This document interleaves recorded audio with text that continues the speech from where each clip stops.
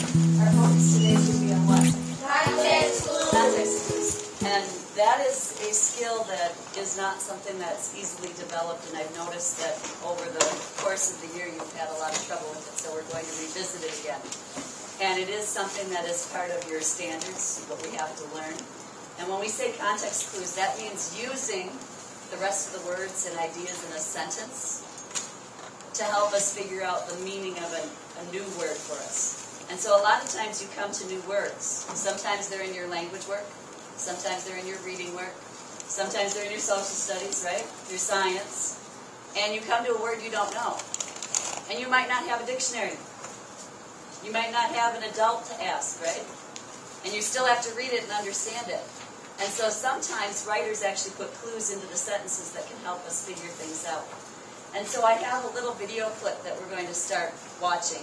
And once we watch the video clip and see some examples of it, then we're going to actually take a text and we're going to try to use context clues as a group to see if we can figure out the meaning of some new words. Because I'm going to guess that some of the words I'm going to put up there are going to be words that you do not know.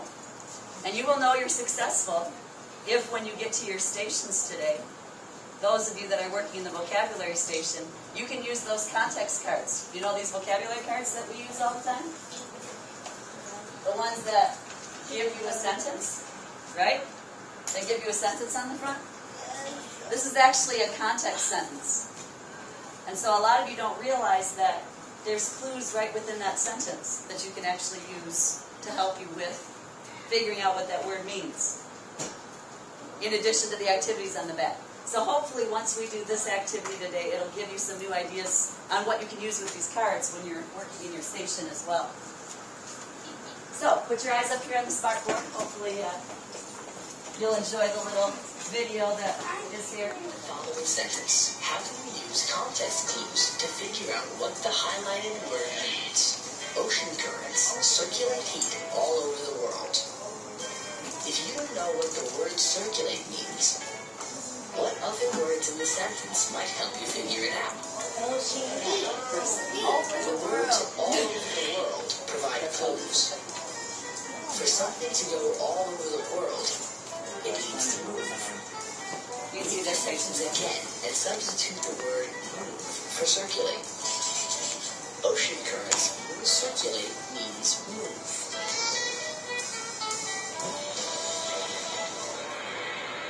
Because we are going to use some of our journey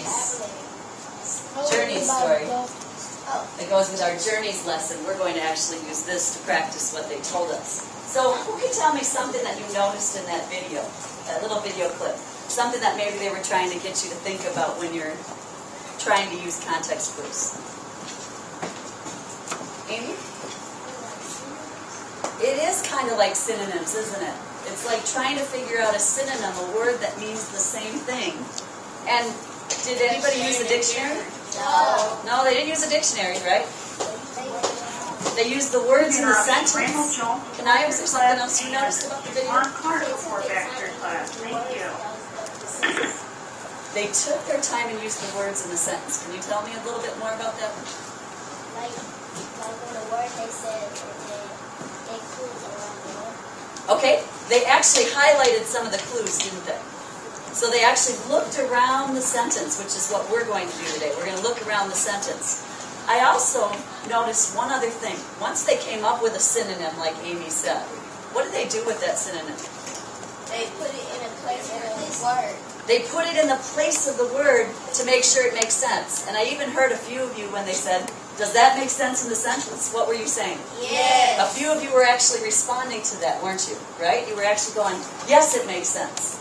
And I even heard a couple of you starting to think out loud with that clip, which is what you need to do. Context clues is not something that you can be brains off. You got to have your brains on for it. You got to actually be thinking about what you're reading. Now, if you take a look at that title, A Desolate Town, is there a word there already that might be a word you kids haven't seen? Desolate. All right. So I'm gonna put that word here on the board. And as we read, we're going to see if we can come up with a synonym or words that mean the same thing as desolate. That's definitely going to be one of the words we're going to focus on. So, What does this first sentence say here? It says, There are what? broke down. Broke down. And the rain? Continue to pour. Raul and Abby were famished. Everybody say that word. Famished. Since they had not eaten all Day. There's a new word there, isn't there? Famished. Okay, there's a new word, but some of you already are using your minds to try to think about that new word. So Mr. Jordan, what's the new word, first of all? Famished. So we have this new word, famished, right there. Now, are there some words, Deshaun, that you saw that might help you figure out what famished might mean?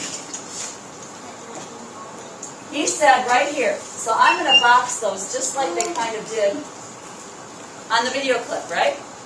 So Raul and Abby had not eaten all day. And so they're famished. What do you think that might mean? Starving, hungry. Did the sentence tell us they were starving and hungry? No, they used that new word, famished. So we're going to put that right here. So let's reread the sentence. And the first time, let's put this in there. And then the second time, we'll put our other word and see if it makes sense. So Raul and Abby were starved since they had not eaten all day. How does that sound? Sounds kind of good, right? And then let's try the other word. Raul and Abby were Hungry. since they had not eaten all day. You know what? You looked at word famished up in the dictionary, you'd find out that it means to be hungry, it means to be starved. She said there's this word pace. What else came with pace? Increasing. So we've got this whole phrase, increasing their pace. Now pace is another one of our vocabulary words this week, right? Yes. So Leah, what does pace mean? Fast or slow? Now, considering it says increasing, that means we must be moving. Less. Increase means to go up. So, hasty must mean we're trying to go faster. So, hasty, let's just put faster. So let's see if that sounds right. Increasing their pace to a faster gallop, they hope to find a dry place to rest soon. So, as we looked at this passage, does everybody see how you can use sentences and the words in sentences to actually help you figure out new words? Because there's probably one of these words up here that you hadn't seen before today. And when you do that, that's called using context clues. Okay? Using context clues.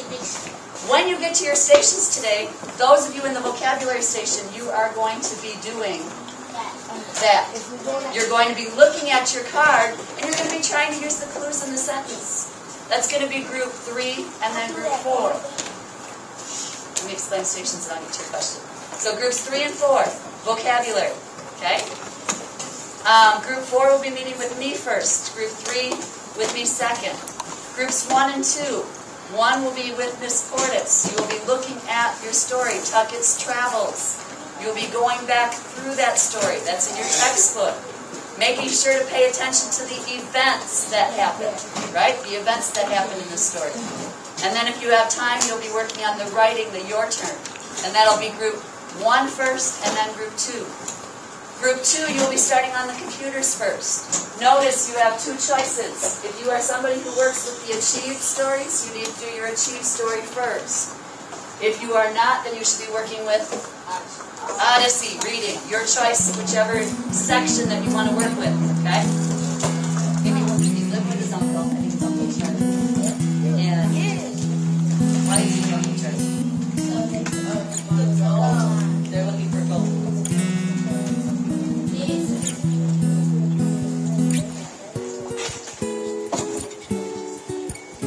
Alright, so the thing is, this basically is very right?